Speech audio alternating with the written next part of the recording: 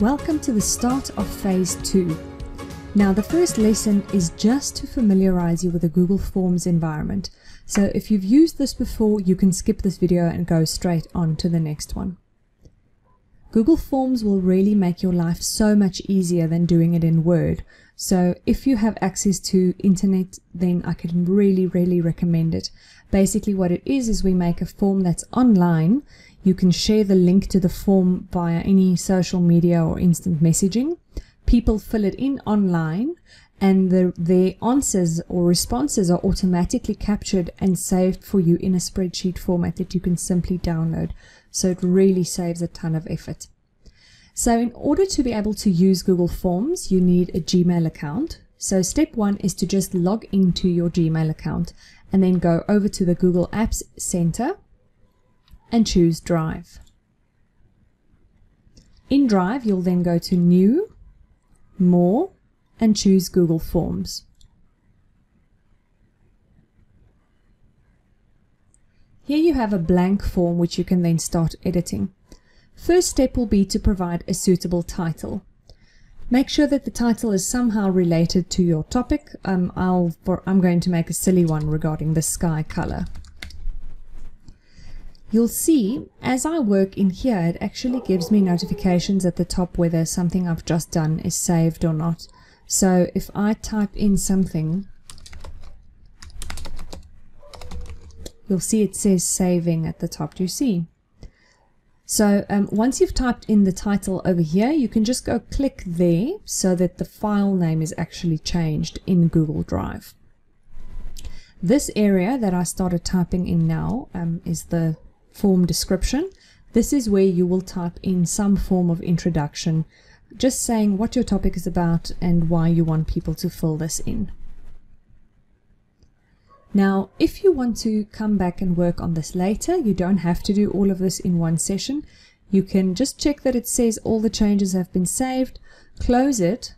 When you need to open it again, just log into Gmail again, follow the same process, go to Drive, and then you'll see it will fall under quick access because you've recently made it. If you don't find it over there, you can just go to the bottom here and look for the Google form with a name that you specified. Let's start by looking at how we can customize the look of the form. We can go to the Customize Theme button over here, and that's where we can change the color, change the background color, even the font if you'd like. One can choose headers and all nice images. Just remember data usage for the people filling it in. So just be mindful of that. I'm not sure if it's always applicable or appropriate to use lots of graphics. But you'll see there's lots of pre-made headers over here that you can choose between. And you can even upload your own photos if they are in the correct resolution. But I'm just going to leave it like this for now. If you want to see what your form is going to look like when you send it to people, you can use the preview button. This shows you what it'll look like when they receive it, and when they click on submit, they will get a confirmation message. The confirmation message can be edited over here by settings and presentation. This is where you can change the confirmation message. Let's say, thanks for your help. Personally, I wouldn't show a link to submit another response because you don't want people to fill it in twice. You actually want unique responses. Alright, now let's have a look at how we can actually edit questions and add more questions. So the two items we're going to use most of the time will be adding questions and adding a title and description. If you want, you can add an image as well. And if it's a complicated topic that you maybe want to put a link to a video in, you can add a video as well. If you'd like, you can also add sections. Basically what that does is it separates the form into different pages. And now that the mark for it being all on one page has been removed, you are allowed to do this. But I'm just going to stick to questions and titles and description.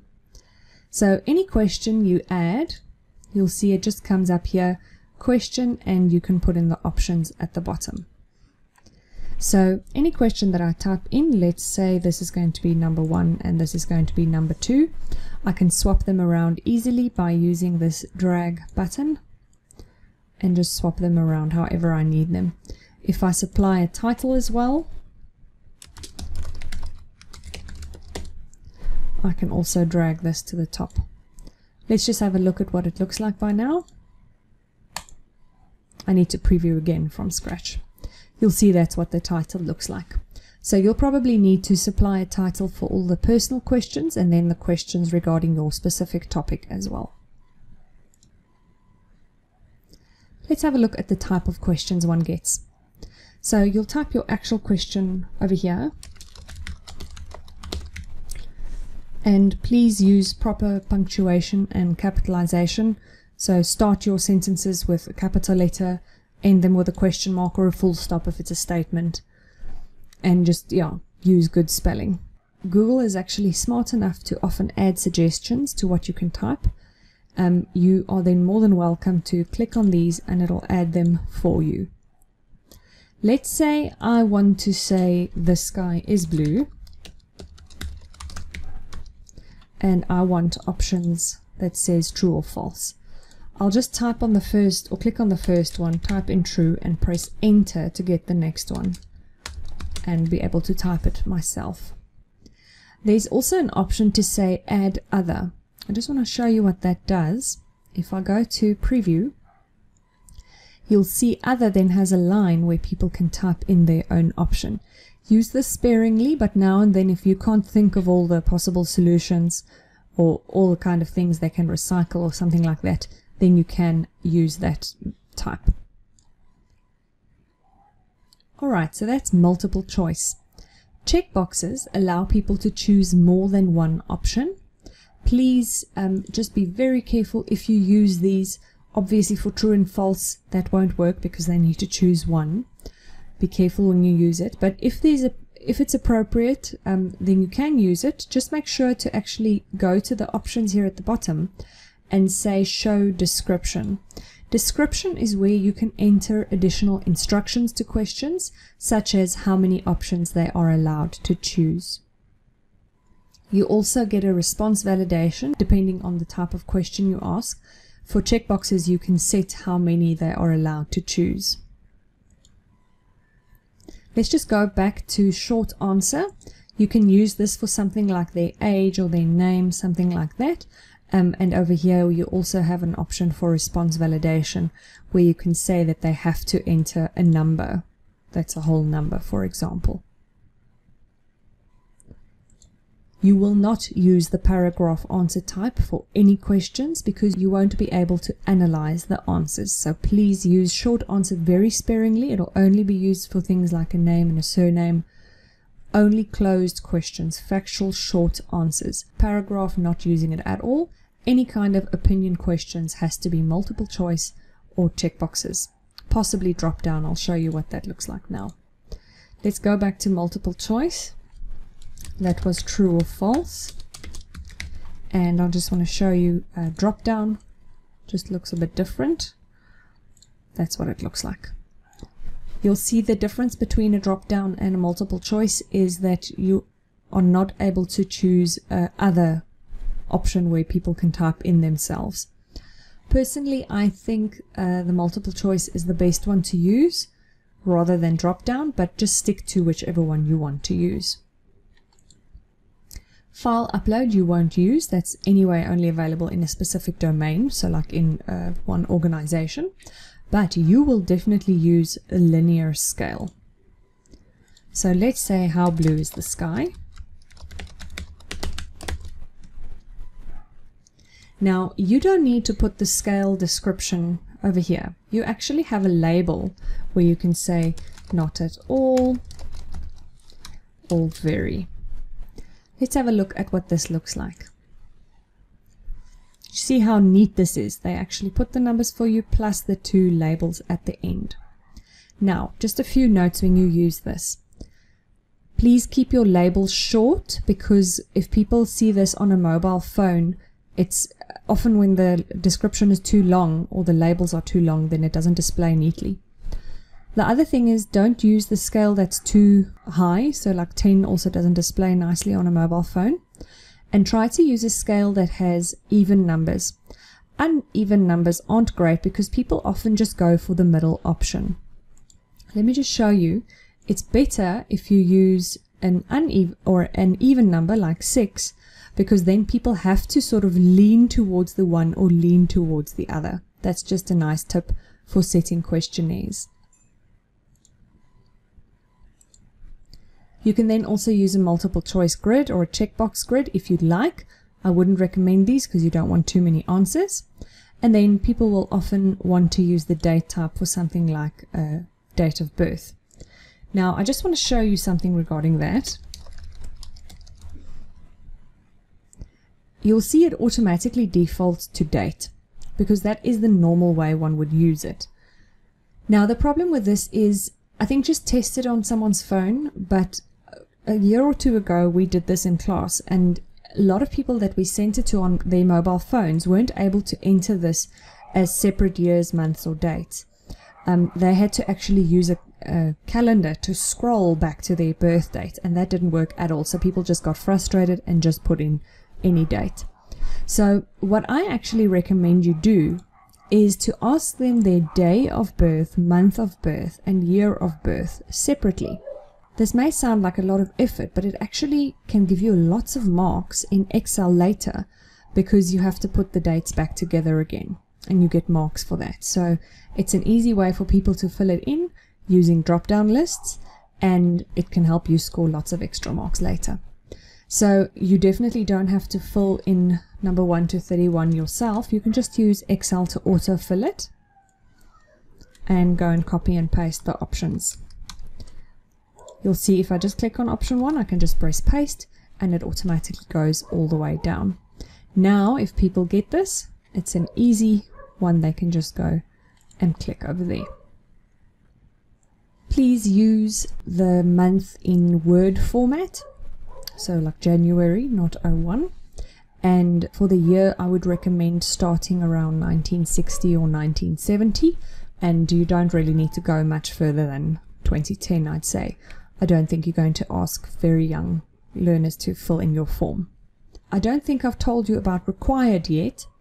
This is something you can switch on to force people to fill in a question. If I switch this on, you'll see it actually shows me the star when something is required. Use this carefully. I'd say most questions actually need to be required.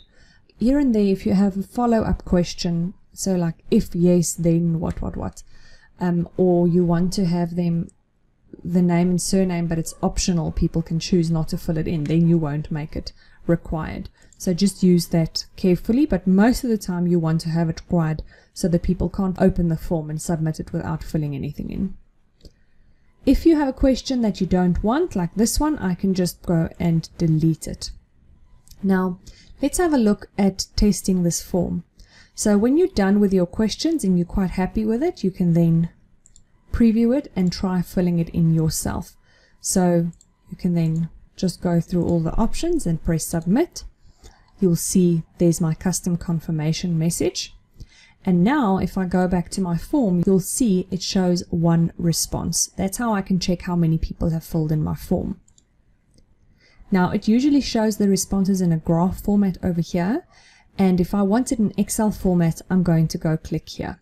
Now before we do that, I just want to show you 2 or 3 more things. Firstly, before you download your answers, please switch off the form so that people don't carry on filling it in. The other thing is, if you tested it yourself and just filled it in with bogus answers, please go and delete the response before you create the Excel spreadsheet. That's very important. I'm not going to delete it just because I want to show you how to create the spreadsheet then.